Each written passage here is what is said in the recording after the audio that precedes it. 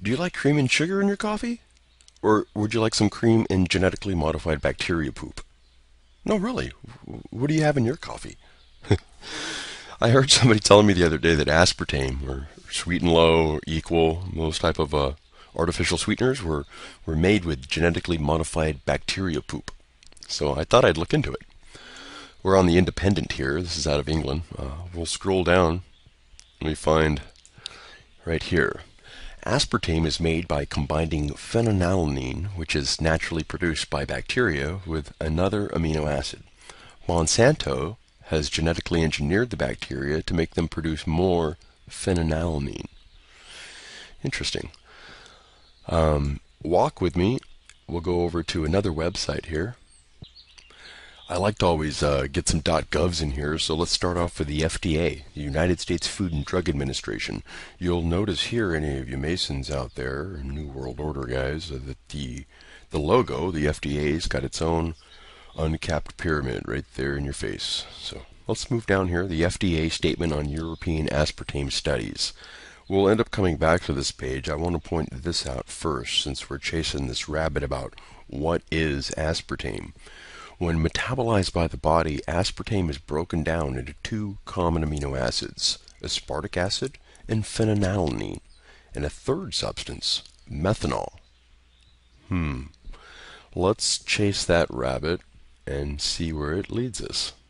Here we are on sourcewatch.org. Their page on aspartame has quite a lot of information. I've scrolled down here to aspartyl-phenylalanine diketopiperazine. A type of diketopiperazine, DKP, is created in products as aspartame breaks down over time. For example, researchers found that 6 months after aspartame was put into carbonated beverages, 25% of the aspartame had been converted to DKP.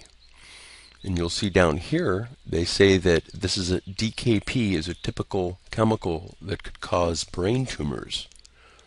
So let's chase that rabbit a little further, the brain tumors part here. That took me like 10 seconds.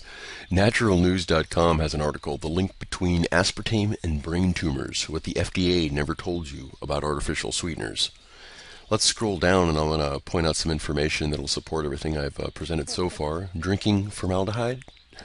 As aspartame gets broken down in your digestive tract, a metabolic byproduct called DKP appears. According to Dr. Blaylock, when your stomach processes DKP, it produces a compound very similar to nitrosurea, a powerful brain tumor-causing chemical. There we go. Look, aspartame contains methanol. We saw that on the FDA site. Yeah, the body breaks methanol down into formic acid and formaldehyde. How wonderful! Let's see if we can chase that rabbit. Methanol and formaldehyde. Approximately 10% of aspartame by mass is broken down into methanol in the small intestine. Methanol, or most of the methanol, is absorbed and quickly converted into formaldehyde. This is known to be a human carcinogen. All right, that's wonderful. Let's keep going here to see what Wikipedia has to say about methanol. You'll see here methanol has a high toxicity in humans. If ingested, for example, as little as 10 milliliters of pure methanol can cause permanent blindness. Ooh, okay, so let's keep with the methanol rabbit here and check this out. CibaVision.com. Down here, the statistics. Approximately 800 million people worldwide are blind, severely visually impaired, or have near vision sight loss. That's a staggering amount of people. I didn't realize it was that high. My uncle is blind. Let's keep moving here. Let's go to another .gov site here. The National Eye Institute has a real big declaration here in red with a very visible font that's easy to read right here. More Americans facing blindness than ever before. I wonder if all this stuff's linked together. Now I'm bringing out the heavy artillery.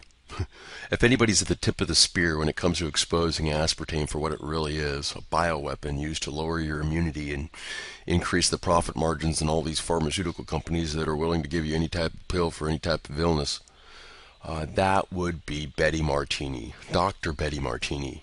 This is her website here, Mission Possible World Health International. Now, she's been fighting for 25 years. And who has she been fighting? Well, check it out. Well, she's up against corporate monsters like Monsanto's. They genetically modify everything. They probably genetically modified your child. From the inside out, that is. With all their foods. Jeez. They made DDT back in the day. I've done a bunch of videos on these guys. You look at all these movies. You can watch all these movies on Monsanto's, and every single one of them will make you more nervous than the next one. So, sorry. Look, they make $10.5 billion. That is an awful lot of money. Couple them with Coca-Cola. Whew! You know, everybody knows, or no, I shouldn't say everybody knows, but Coca-Cola used to put cocaine in their drinks. Okay?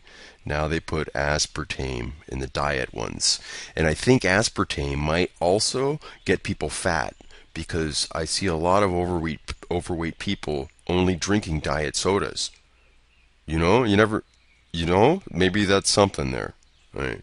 35.1 billion. That's a lot of money. Now, who is Betty Martini going to talk to in the video I'm about to show you? Muhtar Kent, Coca-Cola CEO, paid $21.2 million. Now, while he's talking, I want you to remember this here. Okay? The FDA reviewed the study data made available to them by ERF and finds that it does not support ERF's conclusions that aspartame is a carcinogen. So the American doctors say, no, it's not a carcinogen, but the European doctors say, yeah, it is. All right, couple that with his comments about the levels of the ingredients in his drinks, because here it talks about as little as 10 milliliters of pure methanol can cause permanent blindness. I think he's using some funny language in order to promote his ideas. Well, here we go. Betty Martini taking on the corporate monsters. Enjoy.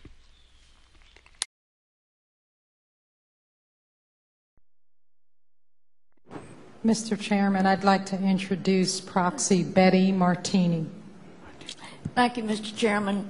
I'm the founder of Mission Possible International in the United States and 50 states and 42 countries of the world. And the only thing that we do is warn people off of aspartame. This is the medical text. And it's been cut down 40%, and I can't hardly carry it.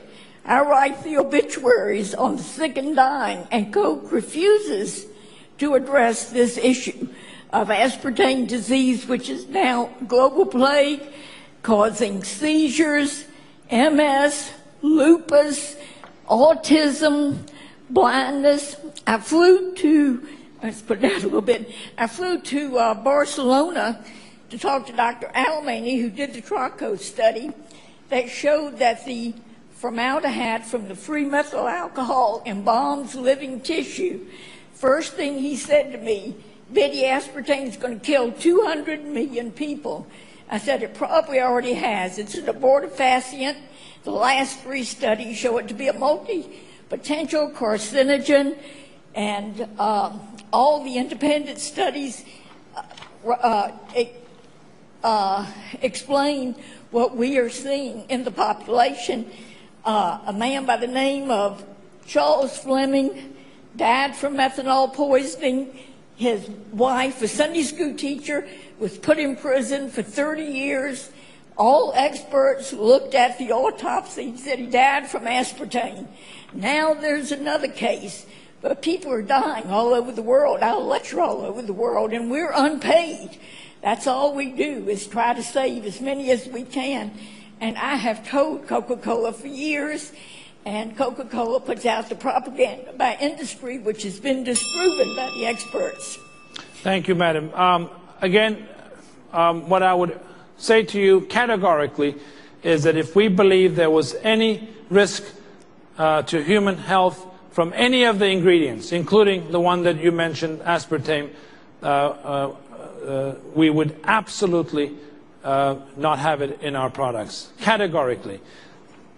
Overwhelming scientific research in all countries, emerging as well as Western nations around the world, indicate that based on the levels of use of that ingredient as a sweetener, it has no negative implications for human health, and therefore we rely again on scientific data as well as the opinions, clear opinions of the regulatory authorities in the United States as well as all countries around the world. And it's not just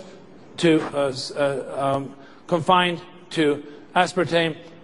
It is the same level of scrutiny that we use is for all ingredients across our sparkling and still beverages. And I can assure you that, again, if there was any doubt, we would not be using any of that in our products. And we are absolutely assured of the safety.